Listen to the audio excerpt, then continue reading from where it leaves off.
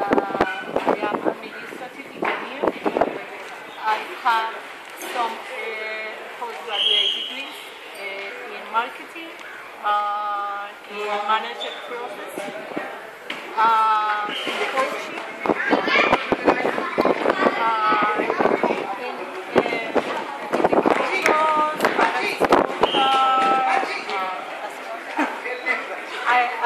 at the moment I'm working for an NGO called This NGO offers loan service for poor people, and also we offer education and we teach that people how to manage their money. I am in charge of a department process. I'm process manager.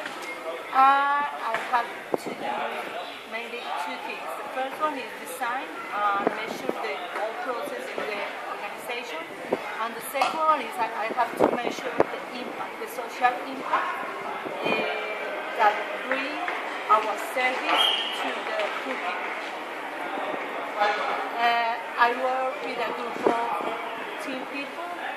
They are in charge to going out to the community and ask them about the impact of our service. If the loans that they got really help them to improve your life. This is my job.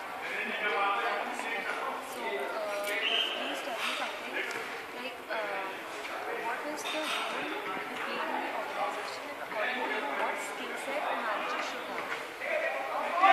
Okay, the main skill, I think that you have to be a good leader, good communication with your team, because other side you can achieve your goals. For me, it's the main skill that you have to have. There are some things that you need to develop as well. For example, you should have a good analysis ability, because we have to manage a lot of number figures. We have to be trained in that kind of thing. Another is maybe one of the most important. I don't know. No, it's not a big one. It's a competition that you should have social responsibility and social sense. Because we are working with vulnerable people. We need to know that the work that you do every day is helping us. Anyway. So, can you please tell me the relationship with your peers in the organization? What type of relationship you prefer, like a formal one or an Informal one. Yeah, so it's informal. There are many times that you have to manage a kind of meeting in a formal way, of course, because you are with the CEO or with people who need to be treated in a formal way. But with my team, for example, our relationship is just informal. I treat them like another colleague, in a formal way. Okay, so you came to India, you have observed our work culture. You must have met all the executives and the managers in our college. So what is the difference between the work culture that you observe from your area and from... Actually, I can't answer this question because I have been here just for 1 week. You know that it's difficult. But the little I've been able to see is it's a informal and it's I don't know how to say. Cordial Good relationship. That you don't. I don't notice the difference. A big difference between your relationship and compare our relationship, but I'm I'm not sure about if in the your companies the relation are so bureaucratic or informal. You understand? Yeah. I don't have enough time here to talk about that. That actually we are going to have three visits to companies here, and maybe after that I can tell you. Okay, if there are any disputes in our organizations, Anyone? Disputes? Conflict. Yes, of course. so how do you handle it? First, communication, dialogue. You need to ask people what happened. You can suppose anything. And when I have any conflict, one of my people, one of my team, I try to communicate to understand what is happening. Is the first thing that you have to do. After that, you try to solve the problem, depending on the problem that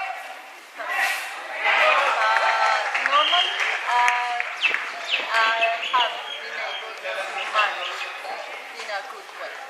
It's not necessary to take strong measures like fight someone. No, it's not. Just in a little cases when people don't want to work in a good way, you have to take that kind of decision. But it's not normal. We have, for example, a development plan for people in which we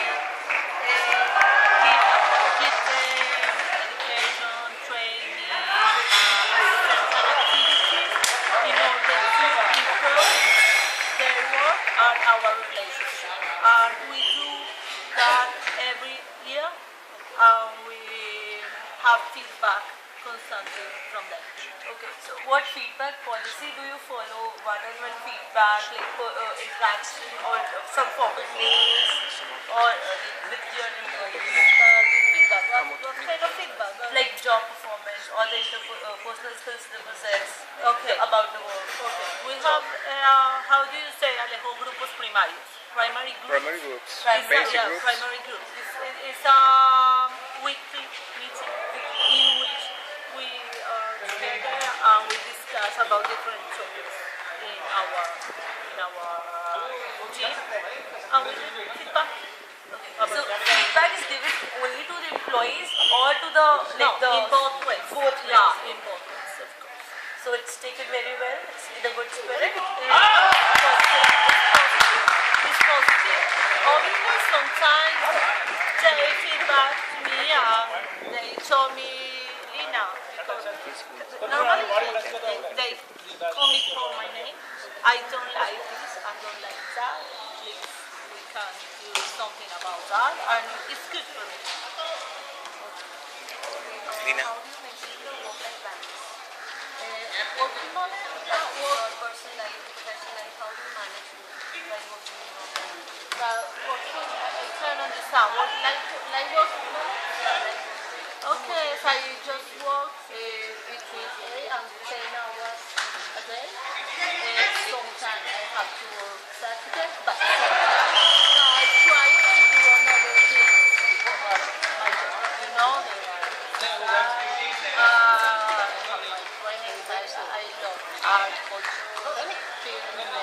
I have to balance with my work. But there are many times I have to work a little bit more than normal. And I have to go to my own business. So what are your core values? Core values.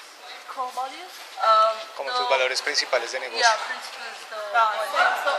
Social sensitivity, flexibility, and we have a very important value. I don't know. It's team group. It's like a team group. We call the network network. Yeah. Do you understand? Yes, I mean that. It's like a team group. Okay, one question. When you manage your employees, how important do you rate motivational factors? Like, what all motivational factors do you use Yes. while managing the employees? First, education and training. Okay. People are motivated if you give them some tools to learn and to grow up into the enterprise. That is the first one. Another thing that I think is so important is when you ask them for their families and you try to involve in their personal life. Okay, then they know that you are interested in their personal life. For that, we try to manage an informal relationship. We try to be first friends before colleagues. You know? There are just colleagues, for they are not my employees. They are my colleagues. Okay? You have to treat them like your colleagues.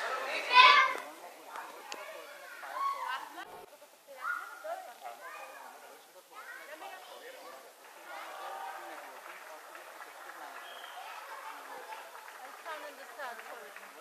Aspire for basically to be an effective manager or to be a successful manager. What's the difference? A successful manager will be through networking, through contacts, he can reach to the top. And an effective manager will possess the quality to be a good manager. Like we will use the minimum resources to achieve the Maximum. maximum output. And And whose a main successful focus one. will be employee-centric mindset, not personal success. Successful manager will focus on his own success Yeah. to reach a better position or a higher position. Okay. And effective manager will achieve like how effectively he manages the employees and the organizational goals. Okay. Okay. So what according to you is more important, to be a successful manager or an effective An manager? effective manager, of course. Effective manager. Yes, because it's not my goal. It's our goal. You know, it's our goal. It's the goal organization, and it's the goal. It's the personal goals in all of our lives, not just my goal. You know? Thank you. Thank you so much. Do you understand that? Yeah, of course. Fully, completely. Thank you.